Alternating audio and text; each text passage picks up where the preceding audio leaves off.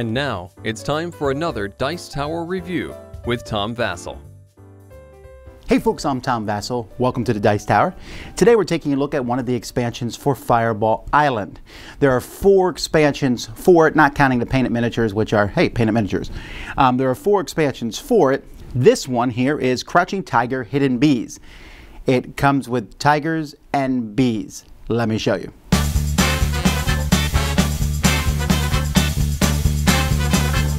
So in this game, the first thing that you're going to do is you're going to put out honey pots. So there are these tokens here, and you're going to put them in various spots on the board instead of treasure tokens.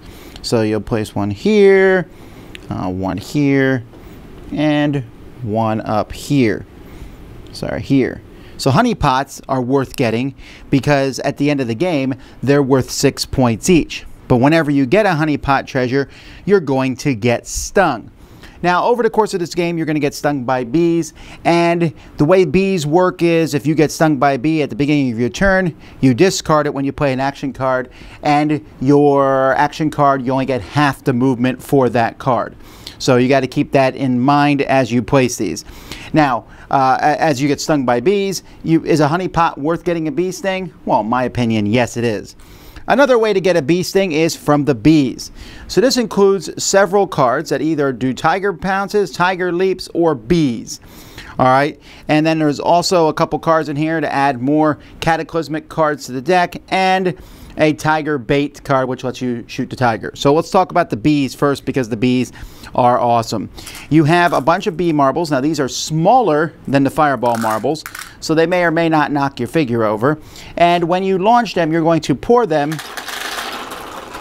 like that, and they're all going to come pouring out through this, and they might knock people over or not, just like normal. If you're touching a bee sting token though with your character, if it's touching one, then you'll get a bee sting. So you got to be careful with these, but only if they're touching you. So they may not knock you over, but they may touch you and therefore give you another bee sting token. The other thing that this expansion adds is the tiger. And so the way the tiger works is you are simply going to put it near the board, and you're going to basically press down on it and flip it. And it will flip onto the board, and you're just trying to knock people over that way. So, you know, once you get good at it, you might be able to hit something dead on. Like I was actually aiming for that tree. Let's aim for the honey pot. Oh, a little low, but you can get pretty good with the tiger. Woo! See that? Knocked over the honey pot. You get pretty good with that tiger. And so that's pretty much all this expansion does, is add bees and a tiger.